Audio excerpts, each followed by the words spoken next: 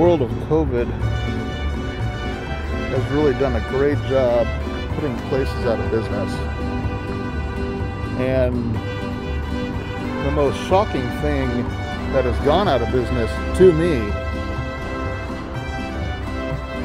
happens to be in this parking lot. This is a smaller mall, much smaller. See, I don't remember what was in this, but they knocked the whole place down. They really did. Wow. I don't even remember what was in there. It was something.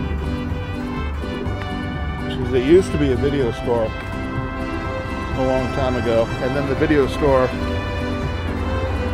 which was part in here too, the video store moved to this gray building here, this part that's right in front of you, but it closed a long time ago too.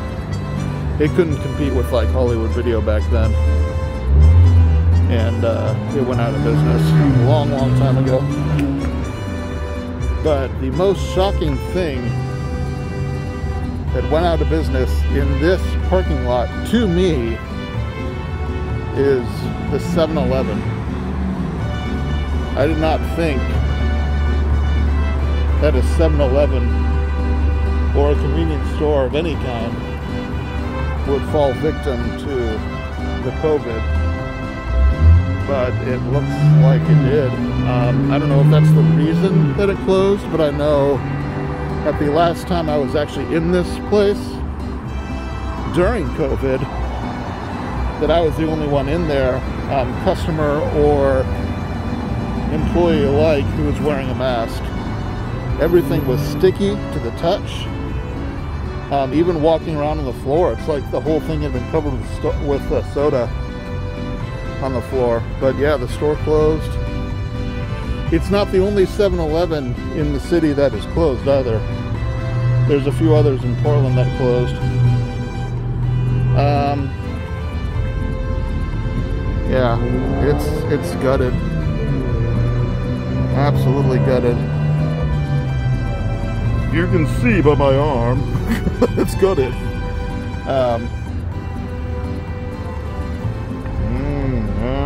Totally gutted inside. But yeah, so it's just the most shocking thing. There's a lot of small little businesses in this area, in this little mall. Really, the one that I thought would have went under was the billiard shop right in front of you.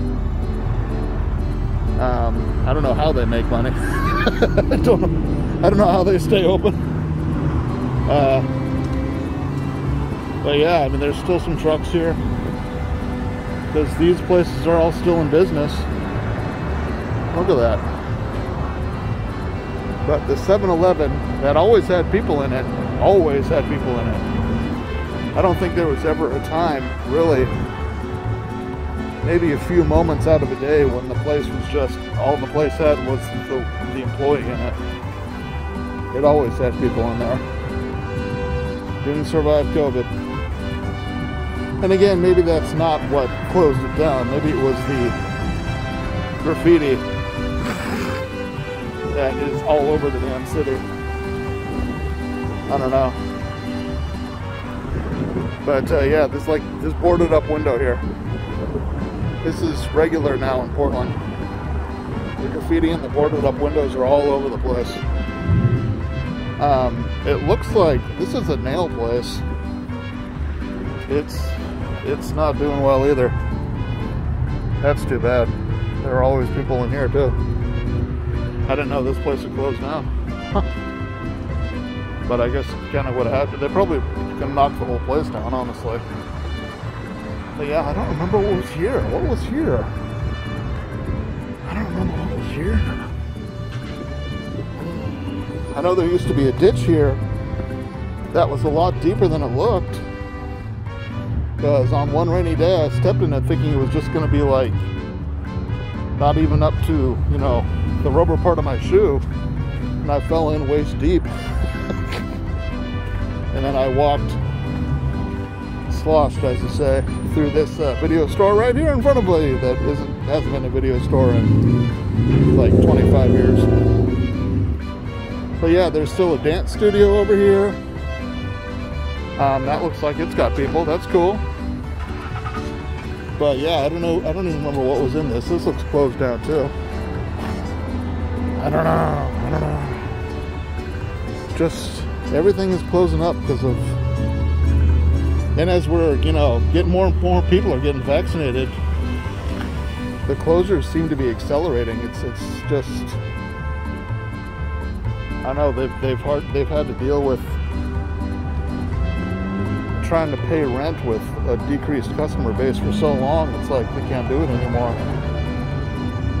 I don't know. But yeah, another COVID closure, another abandoned place. Thanks for joining me.